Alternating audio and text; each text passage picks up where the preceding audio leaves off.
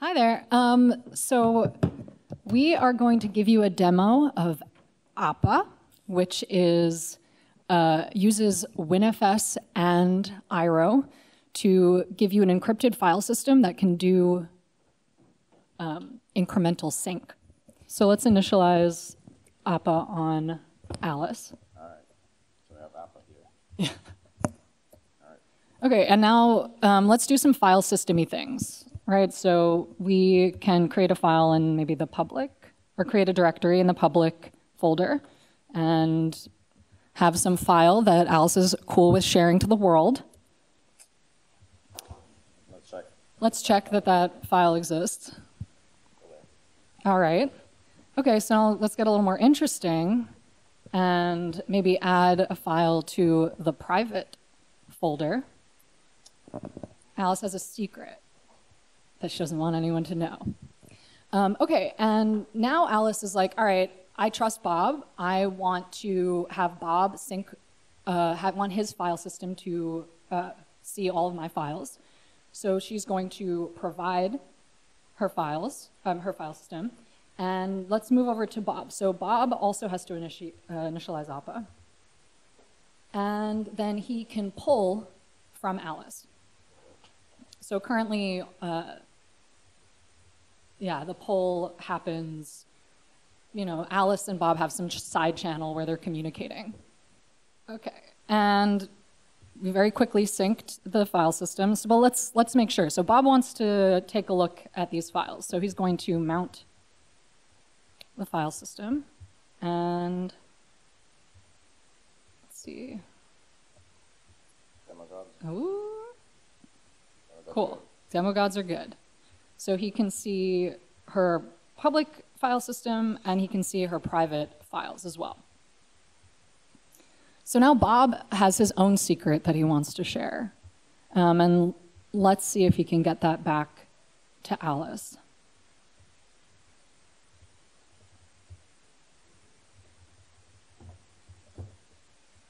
Bob's secret's a little less dramatic. He just likes to sleep with a teddy bear. But he trusts Alice with this information, so he's now going to provide, and Alice is now going to pull.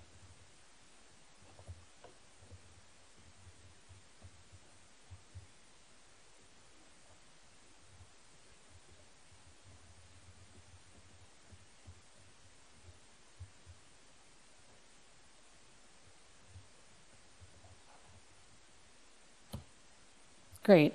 Now, the secret sauce there is we actually only did an incremental transfer. We didn't transfer the whole system. We reconciled what was different and just sent the diff.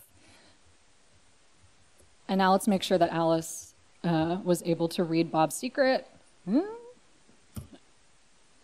now he knows. She knows. Alice knows. Okay, and Philip's going to tell you a little bit about how this is structured and what actually happened. All right, so basically we got together yesterday and hacked all of this together. We connected up rs-wnfs with iroh. We built some small extension into iroh, and with that this was possible. In the future, there's like some awesome stuff that might come. But the protocol basically is what does the incremental sync here. You can think of this as like a very, very simple version of Chimera, or like a version of back-then queries desync, right? So Bob and Alice both have these file systems here.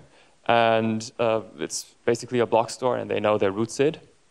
And from that, they can just calculate all of the hashes that are reachable from a root SID, of course. Then they send over these hashes to Alice. So Alice can do this computation for their own file system, can compute the diff of these hashes.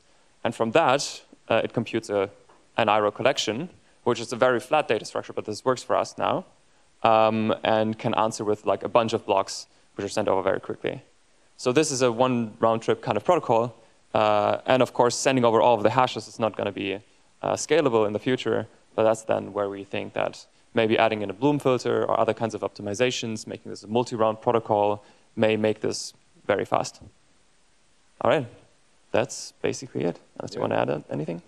No, I think that's cool. Thanks. question? So, oh, okay. You go. What was kind of nice, there was one or two things that we needed to change that were on our roadmap anyway. One of them was adding like an extension to our request protocol. So being able to say, to send over a small request message and get a collection back. Previously, that action wasn't possible. What else changed? Yeah, that was like basically, that's that's basically all the it change on the that- iroh side. That iroh itself Yeah. needed. The thing is, right, if you're only in content-at-rest world, you can't tell anybody, like, you don't know the hash of the things that you want, right? So you have to have a way to tell them, like, give me the hash and the things that you have. And that's basically the extension is like, hey, give me a thing that I don't know the hash of yet. And then this protocol hooks up on both sides, basically, and does the calculations of the actual sending, and then passes that down to iroh. Effectively, yeah. Any other questions?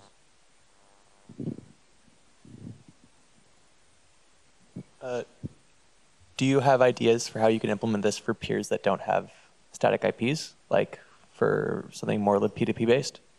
Yes, so we're right now working on hole punching. It's not merged yet, so we can't fully demo it yet, but that is coming, including full relay support. So this is just like, would you describe this as like slapping iroh on top of like structures that were present in WinFS for transport and doing diff calculation, or like? Yeah, so basically we wrap iroh with WinFS, and yeah. But the important piece there was like we wanted to know like are the abstractions in iroh good enough to actually do that? Yeah. Because like we think there are, but like we need to actually prove that.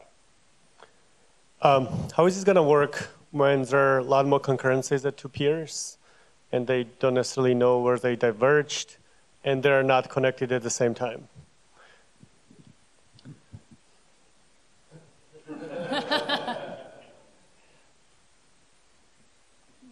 If they're not connected at the same time, you need to have like some central place where you put off the data and like kind of a hub. I mean, this does not work in this way, like peer-to-peer, obviously, if one thing is offline while the other thing wants to fetch the update. In general, like what we didn't do yet in this prototype, but what is in principle possible, is pulling over the changes and merging them together, kind of like Git. But except having merge conflicts, you do it automatically and you fix that after the fact. Yeah, I guess maybe a reframing of the question is, could you see that work in a scenario where these hubs that stores it, maybe something like Web3 storage, doesn't need to be aware of the state of it individual peers, and they still can pull the changes they need. So somehow they need to know like what to request.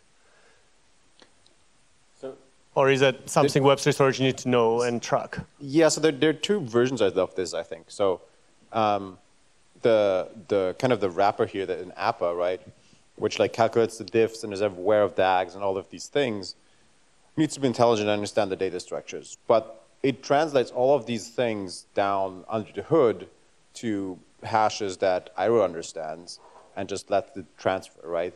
So you could have a quote-unquote dumb hub which just understands these hashes. So it couldn't do the calculations of, oh, I reduced, you know, the number of things I need to send around, but I have all the things, so if you ask me for a specific hash, I will be able to answer that, right?